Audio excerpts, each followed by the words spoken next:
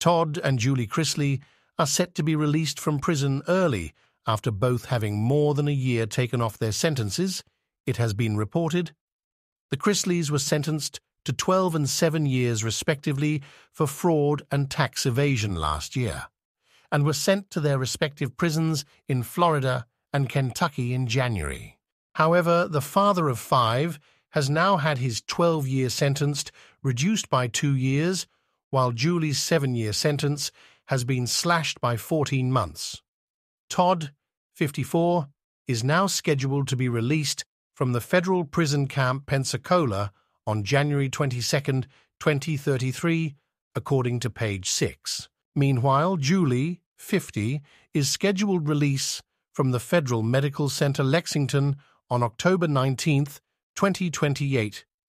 Their attorney, Jay Sargent, told Insider on Thursday, "Without a doubt, Todd and Julie are model incarcerated individuals who received exorbitant sentences.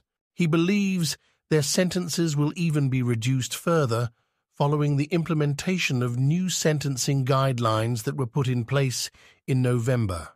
Todd and Julie were found guilty on federal charges of bank fraud and tax evasion and submitting false documents to banks to take out loans, reportedly worth more than $30 million, to finance their opulent lifestyle.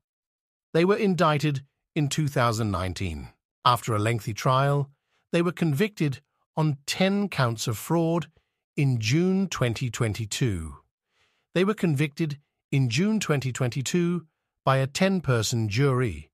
They received their sentences in November 2022 and quickly watched their reality TV empire crumble as a result.